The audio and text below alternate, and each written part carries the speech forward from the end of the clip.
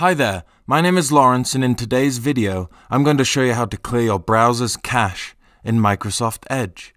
Clearing your browser's cache is a good way to enhance the performance of your browser and to ensure your browser is running at its optimal speed while viewing websites.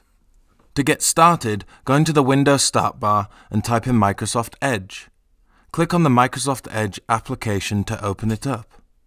Once Edge opens up, click on the three dots located at the top of the browser window and then click on the History menu option.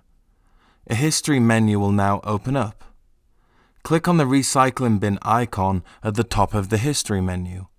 A clear browsing data modal window will now open up.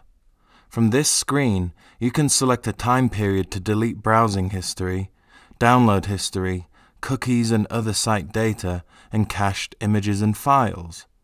By clicking on the time range drop-down field, you can select to delete these items from the last hour, last 24 hours, last 7 days, last 4 weeks, or all time.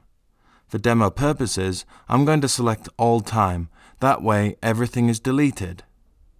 You can also see that all of the items are checked. If you wish to keep your browser history, download history, and cookies, you can easily uncheck these items by clicking on them. Now to clear your cache and browsing data, click on the Clear Now button. Your cache and other browser history data will now be cleared. And it's as easy as that. Clearing the cache in Microsoft Edge is a simple task to perform. If you like this video, please give it a thumbs up.